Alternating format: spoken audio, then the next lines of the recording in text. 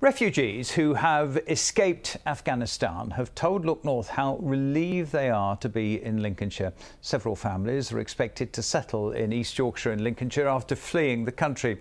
One man spoke of the horrors that he saw and how weeks on from leaving he still has sleepless nights.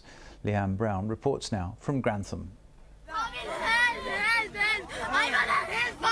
Chaotic scenes were seen in Kabul as people desperately tried to escape Afghanistan. I went to the airport 2-3 times.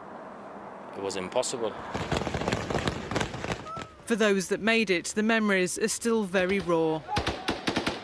It was very scary, yeah, very scary. I never seen like a bullet gone, that stuff before. So it was kind of like, give me a shock, kind of shock, for a week or 2 weeks.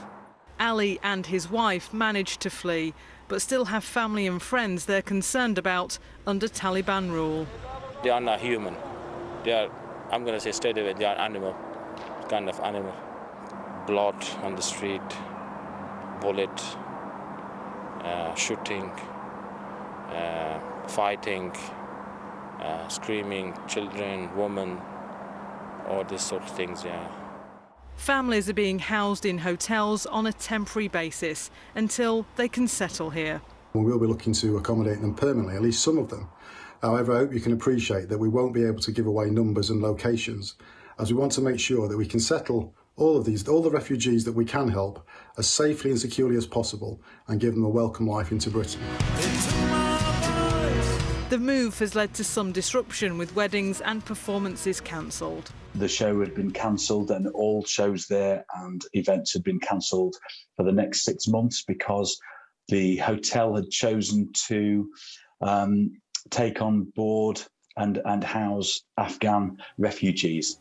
We're disappointed but totally understanding of it, really. I don't like any show to be cancelled or rescheduled, especially when it's out of your control. But a lot of empathy and compassion is also required right now, that's for sure.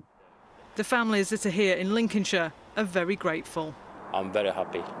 I'm very, very happy, to be honest. Many didn't want to come on camera for fear of repercussions.